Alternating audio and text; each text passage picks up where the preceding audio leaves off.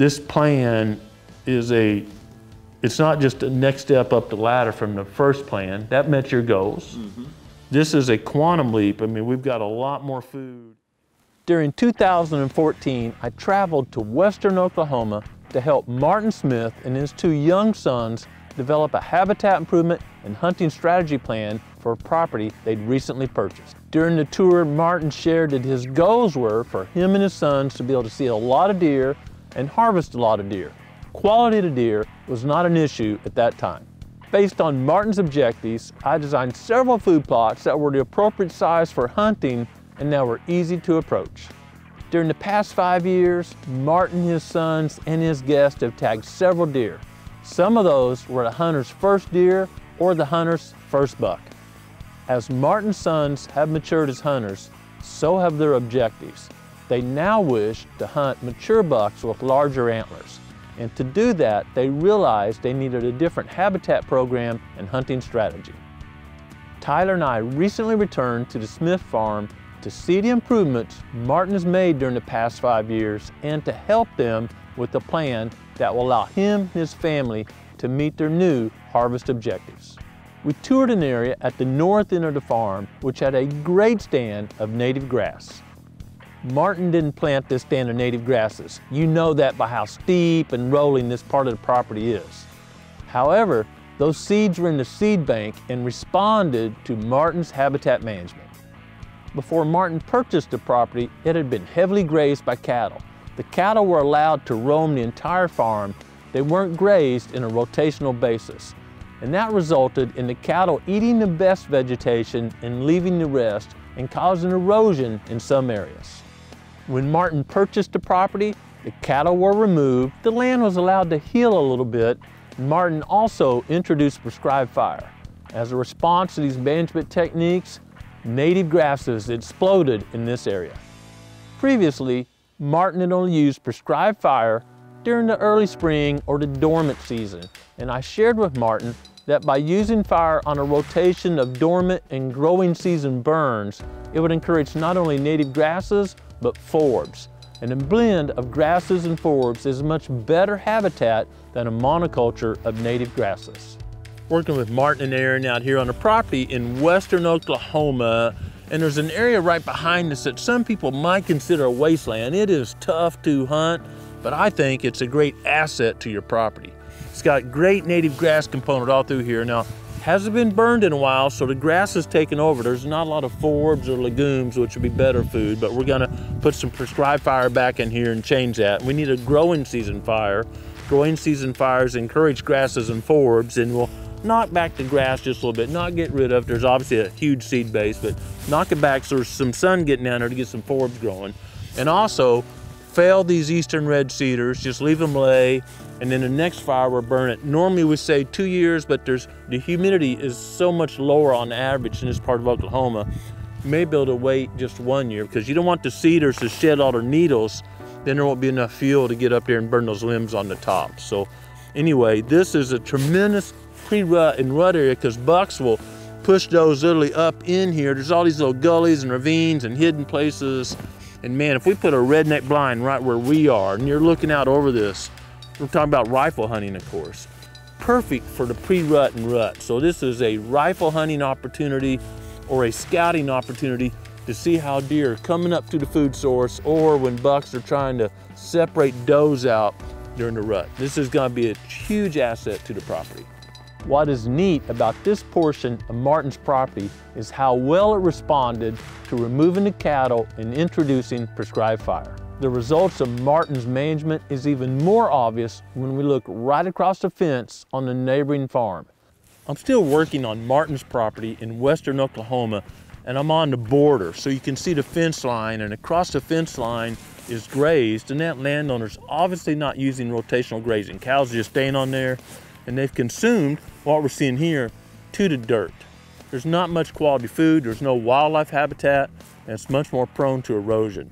If they'd used rotational grazing, where the cows are really on, and then moved off, this would flush back, and it's much better for the land, much better for wildlife, and it'd be more profitable for the farmer because there'd be something to eat. When cows do this, they select the best, eat the best food, and leave the rest, and it becomes a weed patch. So just a little point that cattle grazing can be used to make really high quality wildlife habitat, but it requires a break from the conventional, just turn them out in the pasture and leave them, and using a rotational grazing program. The sparse ground cover on that farm is allowing erosion and certainly not providing quality wildlife habitat. We also visited several of the food plots on Martin's farm. When I first toured Martin's farm, he was using tillage as part of his planting program, and I explained that tillage greatly increases the chance for erosion and causes loss of soil moisture. What I really want to see you get into is 100% what we call conservation tillage. So you're going to, let's just, for an example, you might have wheat or oats, and of course once they go to head, deer, that's nothing really for a deer. Once it goes out of the blade stage, yeah, once it goes out blade stage and starts making that round stalk, deer are off of it unless they're starving. Yeah. We're just going to spray it with glyphosate, kill it, and no-till drill right into it with your drill, whatever your next crop is. And two things are going to happen. When you turn soil, especially this clay, any moisture you've saved evaporates. And you're going to build up organic matter or a black layer of dirt on top of this clay.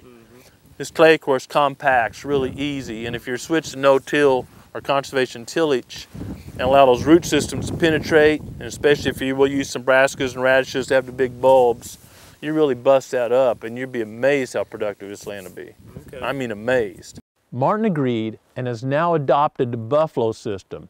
He's now using a no-till drill and planting right through the standing crop, so there's always food available in his food plots. We're at a small hunting-sized food plot, less than an acre here, that Martin just created about a year ago, and I think it's interesting how Martin established this plot. Martin, would you mind sharing with us how you did this? So yes, Grant, it was about a year ago, a friend of mine and my son and his son, we came in here. We had burned this area about 4 years ago. So there were a lot of cedar skeletons. We cleaned all those up and we got rid of most of the sticks. And then in the spring, we came in here and sprayed this with glyphosate, planted eagle beans, and this being a small plot in just a great bedding area, and the deer just annihilated the beans. And then in the fall, we planted the buffalo blend. As you can see, it's well grazed off. But we just sprayed this with glyphosate and drilled right through the grass, and it's done quite well. Yeah, so you never disc, you never disturbed the soil really. You pushed off a couple of cedar skeletons from a prescribed fire, drilled right in that grass mat that was there, and let that hold the soil in place, so if you got a big thunderstorm or something, you wouldn't have a lot of erosion. And now, boy, there's scat all over this. I mean, it's a small plot in a bedding area, like I said, so it's getting browsed hard, but deer are definitely using it. All the time. This was one of our best hunting plots this fall. Yeah. A lot of good, great encounters here. So just an easy way to establish a plot. You don't have to get the turn plow out and the disking. That's old technology, and Martin's shown it can be very successful just using a no-till drill and establishing a food plot.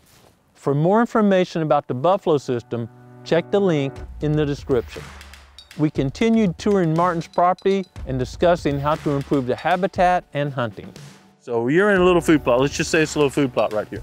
Little food plot right here. And you come over here right next to this thicket, you're a buck, and you come over here and you're pawing and making a scrape and doing stuff. You're pretty doggone vulnerable to predation. Yep. And you're right here next to the bushes. Yep. You're not 20 yards off the bushes over there, but you're on the edge of a big 8-acre food plot. A little tougher for a bobcat or coyote to get up on you. That's exactly why we've been talking about pinch points, and I haven't heard y'all mention this at all. Mock scrapes, incredible tool, because if we had, like right here, there's, I don't know, 100 low-laying limbs around here. But if we come out here 10 yards away from the edge, or 15 or whatever, and put a T-post right here, and get us an oak or hickory, something durable that's got a horizontal limb about 4.5 feet off the ground, and put us some, I use cold blue synthetic, but put us some sin on there, and you know, paw the ground up a little bit. Deer would much rather scrape here and over there. Deer have binocular vision for 60 degrees in front, stereo vision, both eyes working. And that gives you depth perception. You got depth perception. If you're eating acorn or something, you didn't have depth perception, you'd be bouncing your nose on the ground. But monocular vision, single vision, sees movement much better. And they have about 120-degree monocular vision on each side. Where do predators come from? The back or side. They don't come head on. They come back or side. So this gives you much better movement. So a deer can stand here working a scrape and see almost all around them, see if a predator's coming up behind them.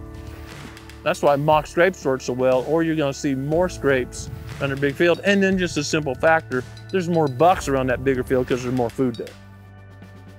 Growing Deer is brought to you by Bass Pro Shops and Cabela's. Also by Reconics, Eagle Seed, Winchester, Lacrosse Footwear, Morel Targets, Hoyman, Hooks Custom Calls, Summit Tree Stands, RTP Outdoors, Yamaha, Fourth Arrow, Onyx Hunt, Scorpion Venom Archery, Bloodsport Arrows, Code Blue, D-Code, G5 Broadheads, Prime Bows, and Redneck Hunting Blinds. As we walked the property, I found another area that would make a great food plot and hunting location. So working on Mr. Smith's property in western Oklahoma today, and in this area there's a lot of cedars. I'm sure it was a pasture many years ago and a little bit of an opening, and he's like, how do I pattern deer in here? Where do I hang my stand? And I had to answer, I don't know, because there's no habitat feature here that's directing deer within 30, 40 yards of any place. And you said that, well, deer just kind of move through here. So what I've laid out is a long, skinny food plot. You don't know this, but there's a creek over here not too far, and it goes up a little hill to a large feeding food plot. So we're gonna make a long, skinny food plot, stop about 70 yards off that food plot and about 70 yards out of floodplain this way, and deer are either attracted to that food plot or you've got a bottleneck on either end. They're gonna go into cover on that end or this end. So no matter the wind direction, north, south, east, or west, you can hunt this on one end or the other, and during the right time of year when deer come into 4-H hunt the food plots. Does that sound like an okay plan? Sounds really good. So now what I don't want, we talked about this earlier, we've been touring the property a little bit, so let me catch you up. On some of the food plots they've already created, they took the cedars or the hedge or whatever and just pushed them over to the edge. I hate it when I see that, and I see that all throughout the whitetails range, because what you're doing, you know, push a big brush pile up. You're making the perfect home for groundhogs to eat your food plot down, coyotes, bobcats, Bigfoot, whoever, to live in there. And you don't want to be attracting deer right next to the coyote den. So I want you, when you're doing this, to push the trees in piles, burn them. That's releasing nutrients, decades of nutrients that trees have taken out of the ground. Burn it, push it, burn it as much as you can, and then bury the stumps. And you're not creating predator homes right next to where you're attracting deer. After a great day of touring the property, we returned to the lodge, warmed up a little bit, and used Onyx to create a map showing all the habitat improvements we discussed. We're gonna basically double the size of food plots, or add more acres of food plots, I should say. Basically on the south end of the property, just the way the land lays. It's one thing to force a plan, it's another to work with the land. We're a little bit flatter, smooth pastures down here that we can convert to food plots pretty easily. So we can see some large feeding area food plots here. And again, a lot of people look at food plots one-dimensional, source of food. I look at them as a source of food and creating travel corridors around the edge, because you may have acorns or maybe the rut deer aren't worried about eating. They don't want to run through the middle of a food plot. I mean, we've all seen the big buck, but more deer running through the cover on the edge. So in the design we have, we can see right here just a tremendous travel corridor here. All the deer coming this way that want to end up over by the creek are going to want to cut through here. By designing several pinch points throughout the property, Martin and his hunters can hunt on any given day, no matter the wind direction. We've got multiple small food plots. We enlarged a few of them. We're gonna add one here that, again, we don't necessarily need more food right here in Iowa because we've got these big fields, but this long, skinny food plot will create a bottleneck going through here in between the river and this side. So this is adding some hunting food, but really more importantly, creating some great pinch points. There's two reasons for that. A, we need more food on this end of the property, and B, we got this huge bedding area, cover area, security area.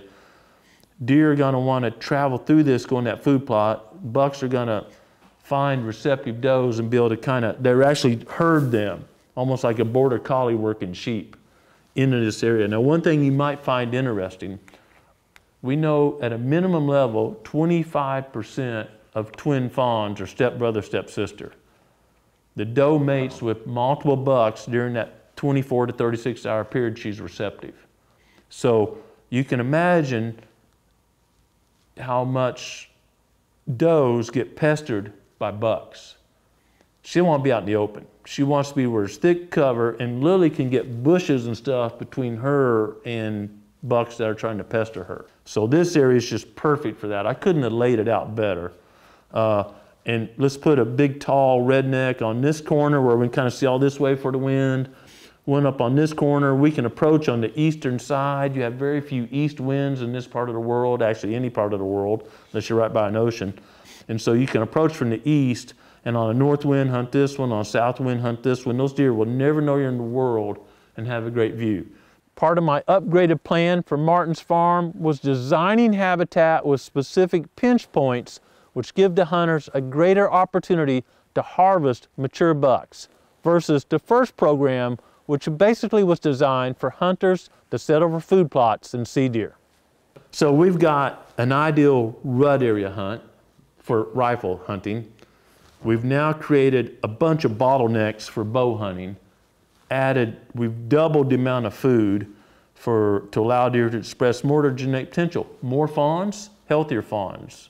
You're a vet, you know, boy, if that cow's producing more milk, that young steer or young bull's off to a lot better start in life. It's about not only health as an infant, but pre-birth health. So having really good food year-round allows does to be healthier, go through pregnancy better, and their fawns are in better shape, which gives them a better start in life. It's just all works together. All age classes of bucks on Martin's property can probably produce larger antlers on average than they are now. And we will accomplish that by providing more high-quality food and reducing the number of does competing for those food sources. In summary, this plan is it's not just a next step up the ladder from the first plan. That met your goals. Mm-hmm. This is a quantum leap. I mean, we've got a lot more food, and now we weren't just having youngsters out hunting, seeing a deer, doe, buck, whatever, and taking a shot. You've now got strategic locations for deer in the rut to cut off mature bucks. To harvest mature bucks, the hunters need to exercise a bit more trigger control, passing up immature bucks. You're gonna have the best food in the area. You're not just managing the deer that are resident on your land. Other deer are coming in, so you're gonna need a significant doe harvest. I'm gonna say for the next few years, you're probably looking at a 5-to-1 or more. You need to harvest, kind of plan on harvesting at least 5 does for every buck taken or more. A step that all whitetail managers need to be mindful of is making sure they harvest enough does each year to ensure there's enough groceries for the entire herd, especially during the two stress periods, late summer and late winter. Trigger control is more than passing immature bucks. It's also pulling the trigger to make sure you meet the doe harvest objective. Based on Martin's track record of implementing the first plan, I'm confident he'll implement this plan and him and his hunters will meet their objective. Well, I look forward to updates and even sharing updates. You know, a lot of our viewers are going to know, hey, how did that project in Oklahoma go? So we're in western Oklahoma, and so I'd like for you to, send me pictures. You call frequently or send me an email, ask questions. So let us know. So if you don't mind, we can share with others and encourage them to improve their hunting opportunities also. Okay, great. Martin, thanks for the opportunity. You bet. If you are interested in learning more about these hunting strategies or habitat improvement techniques, I'll be speaking at the Great American Outdoors Show in Harrisburg, Pennsylvania, February 5th and 6th. To learn more, check out the link in the description. An easy way to learn more about the hunting strategies and habitat improvement techniques is subscribe to the Growing Deer channel. A great way to learn or simply reduce your stress is to get outside and enjoy creation. But the most important thing you can do is take time every day to be quiet and listen to what the Creator is saying to you. Thanks for watching Growing Deer.